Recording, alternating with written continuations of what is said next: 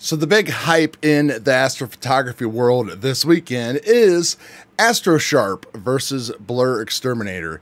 Now, I'm in the camp of why not just use both? I think the developer and everybody else would kind of agree with that as of right now as well. So let's talk about it. I'm Chad. This is the Easy Astro Images channel, and we are going to play with some photons today. So literally, as I was recording this video, I saw that Queeve the Lazy Geek posted a video, had to stop and watch that, about this new tool called Astro Sharp. So Astro Sharp is a sharpening tool. I highly recommend that you go and watch. You can see Rich's stuff here on Deep Space Astro, and he has a link here. The developer, Deep Sky Detail, will tell you all about what's going on with this tool, what it does good, what it does bad, things like that, and I'll show you some of that here as well. Most important thing to remember, of course, this thing is free. He's got all the instructions on how to install it. Rich does too, so we won't cover any of that. I'm going to show you what I've done and where I think it really fits in well with, you know, a lot of our Astro images. So the whole point of this tool is to sharpen, and it does not do the stuff that Blur Exterminator does, you know. Doesn't really correct stars very well. You get like really bad ringing and all that kind of stuff. Hopefully that will get all better in the future. It also works in nonlinear data, so after you've stretched it, and you got to really have really good data for it to work with right now, because his AI model is only trained on like 50,000 images, where Blur Exterminator now is over 2 million and counting. So you got to have some good looking stuff for it to work with. But you know, this is what the tool looks like right here. So it's just pretty simple. All you do is just drop in your image here, let it run. Sometimes it takes like 3 to 4 minutes. You know, I got a 12900K and DDR5 and everything else inside of here.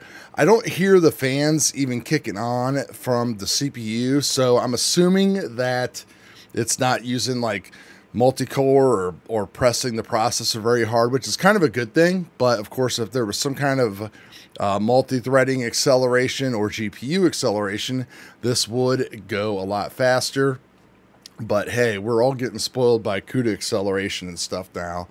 So in my opinion, what this thing really is, where it shines at and what it can replace, is the various tedious operations after you've already like stretched an image and you're played with your processing and all that stuff, and you're just trying to figure out how to clean things up and sharpen it. Now, a lot of us might take an image and dump it into like Photoshop or Camera Raw and play with those magic sliders. Super easy. You know, you can really overbake your images. You can do all kinds of stuff. Inside of PIXINSIGHT, you can do things like the MLT sharpness and stuff. It's very easy to do, but you have to create multiple masks and go through and do it that way, but you get some pretty good results. If we take a look at an image here of using the usual MLT sharpen stuff versus the exact same image that we ran through the actual Astro Sharp, you can see that the image on the left here is the normal PI way, and the image over here is the Astro Sharp way. Now, this galaxy up here looks a lot better than the one over here. These down here look a little overcooked, but you know, if we zoom in, you can definitely see that there is, you know, a improvement to both. And you know, you gotta zoom in pretty hard to see some of this stuff, especially when you're using a wide small scope like me with the actual red, you know, with the RedCap 51. But you know, that's a pretty good example. But you know, there's things that I was saying that you just don't want to get into. I have found the best way to actually work with this is to remove the stars and do things that way. So if you do starless images, so you can see this is kind of like my PIXINSIGHT image here, where I did use Blur Exterminator, stretched it, and then left it at that. And then this is the exact same thing, except for I ran it through Astro Sharp after that process. And you can see that we got a lot more detail over here with the Astro Sharp image than the one that is over here with just Blur Exterminator applied in the linear phase.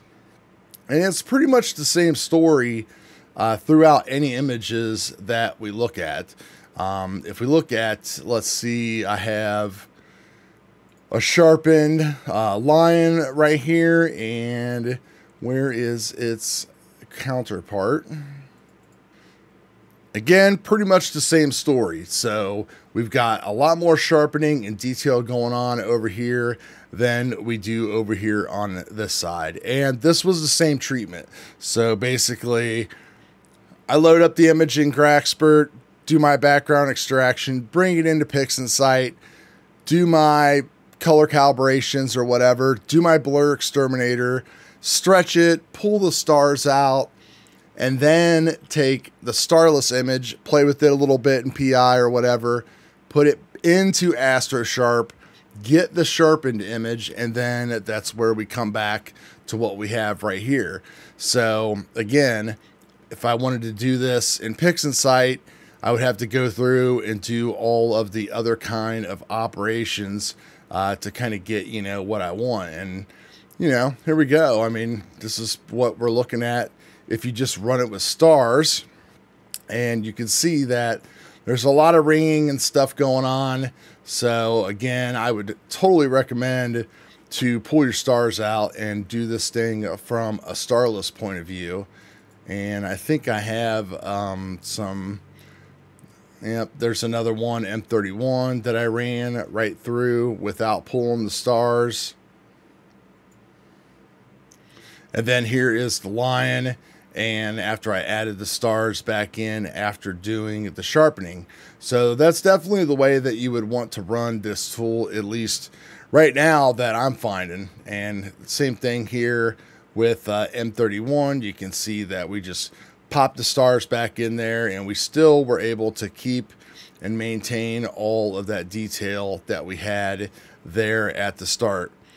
So bottom line, what I am finding out is you can do Blur Exterminator first to take care of your stars, which I would always do because I'm totally oversampled, drizzle, all that stuff. Get that done. Do my color calibration. Do my noise reduction. Stretch it. Pull the stars out. Play with saturations. Do my fun stuff. Put the starless image into Astro Sharp. Get that ran through, bring it back into whatever, and then go from there. And it's probably actually what I'm going to do because it's working very well. And like I said, it's a lot easier than doing the tedious thing of the multilinear transform where you have to pull the luminance mask out, modify that, make an unsharp mask, do that, take another copy of the luminance mask, make an MLT mask, and then do MLT, and then you use a fancy pixel math formula that combines all three of those images together, and then you go into LRGB combination and then add that. And if you want to know how to do that, I can basically just point you right to one of Sean Nielsen's videos on his Invisible Dark channel. If you just go to YouTube and search for PIXINSIGHT sharpening, it'll come up, and it is this video right here. And this is pretty much what I've been using for quite a while now. And you still might want to try it on top of this as well. These are your photos. You can do what you want to do with them. We are all new and playing with all this stuff, and it's an exciting time. That's what it matters most. So enjoy yourself, have fun, and you know, this makes things easier, and that's what we try to do. So this eliminates a lot of steps. So hopefully they can keep on going with that, or maybe it will push Russ to work on the stellar sharpening after we've already creamed our images by stretching them and oversaturating them and all that stuff, and hopefully being able to recover some of that lost detail. So one can only hope. Click, click, click, and we're done, right? That would just be amazing. Now, if we could just get rid of the clouds and the smoke, and we would be all good. So we will see you guys later. Appreciate you. Peace.